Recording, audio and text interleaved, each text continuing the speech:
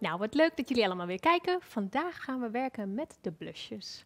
En met de blushes mochten we lekker spelen.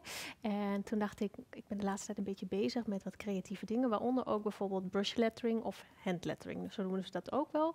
Vroeger noemden ze het kalligrafie. Dus echt met een pen. Tegenwoordig doen ze het ook veel met penselen. Vandaar de brush lettering. Om de combinatie te maken met de blush met de brush vond ik wel grappig. Dus daar heb ik een mooi design mee gemaakt. En ik wil hem jullie graag even laten zien. Deze heb ik gemaakt.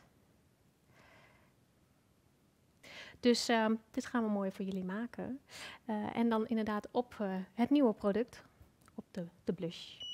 Voor dit geval hebben we gebruik gemaakt van de Spoiled. En ik laat jullie even zien hoe die eruit ziet in het echt. Die hebben we nu uitgehard. En daar gaan we vervolgens even wat Chameleon Flakes, namelijk de Pinky Green, inleggen. Die drukken we dan aan. Dan lak ik hem even af. Met een matte topcoat, denk ik, dit keer. En daar overheen gaan we dan zo meteen schilderen om de mooie letters te maken. Ik pak met een detailer 3 een paar van de vleekjes op. En die leg ik gewoon her en der random neer.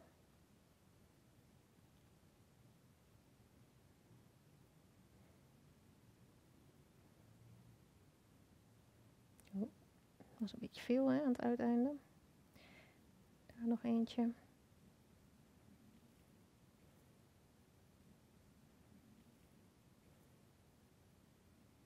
Nou, we hebben de nagel even afgelakt met een extreem matte topcoat. En nu hebben we een lekker stugge ondergrond. Ik heb ook alvast een mixje gemaakt van de Black Licorice van de Cerisa Sweeties met de Liner Gel Black. En daardoor is die ook een beetje lekker stug, maar heeft hij ook een beetje glans zo. Dus dan heb je zo de matte ondergrond met een mooie glans van de letters zometeen. En daarmee gaan we nu schilderen. En daarvoor gebruik ik ook het penseel van de Blush Brush. Nou, dan laat ik mijn penseel met ons mixje. En dan gaan wij even kijken hoe we ongeveer uitkomen. We moeten een beetje... Ja, ik zet even een paar stipjes neer. Dit is het begin van mijn B. Dan ga ik omhoog, ongeveer hier naartoe. Ga ik naar beneden, komt hij hier uit. Dus dit is even voor mezelf om een beetje te kijken of ik ook uitkom qua letters. Want het zou jammer zijn als ik natuurlijk te weinig ruimte heb aan het einde. Omhoog. En als het lijntje niet helemaal dekkend is, is het niet erg. Waarom? Omdat we hem ook gemixt hebben, is de kleur is iets minder intens geworden. Dus straks gaan we er nog een keertje overheen. Dus we doen alle letters 2 keer.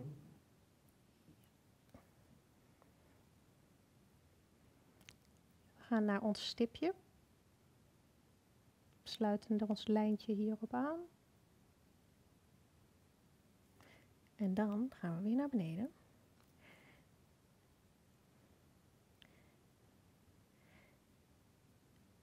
En als we naar beneden gaan, maken wij een dikke lijn. Dus we drukken wat harder op ons penseel en slepen hem mee.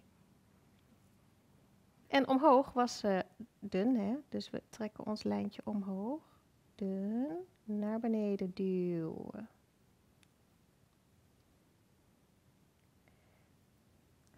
Dan gaan we zo meteen weer omhoog. Dus dit moet weer een dun lijntje zijn.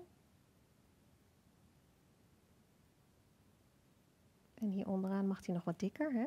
Want dat is nog aan de, beneden.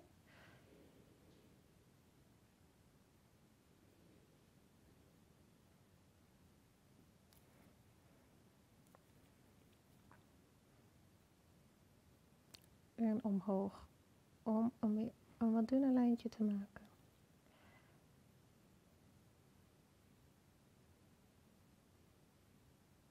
Nou, we hebben onze letters erop staan, de mooie blush.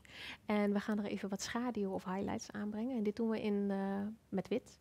En dat doen we met Liner Gel wit in combinatie met de Coconut White van de Cerisa Sweeties. Dus ik laat jullie even zien hoe die er nu uitziet. Zo staat hij erop. En zoals je kunt zien is die door onze mooie mixje is die mooi glanzend. En de ondergrond is mooi mat. Dat valt mooi tegen elkaar weg.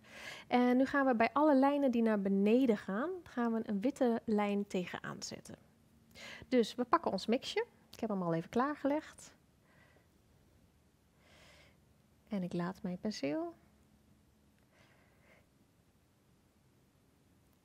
een kleine witte lijn zetten.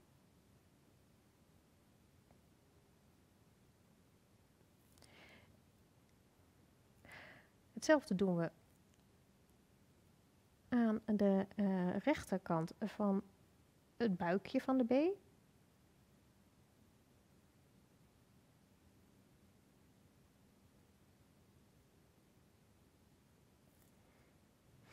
Nou, onze nagel is uit de lamp gekomen en hij is klaar, dus ik wil hem jullie graag even laten zien. Dit is onze mooie blushnagel. Dus met deze prachtige ondergrond, de spoiled en ons mooie blush brush penseel die we hebben gebruikt.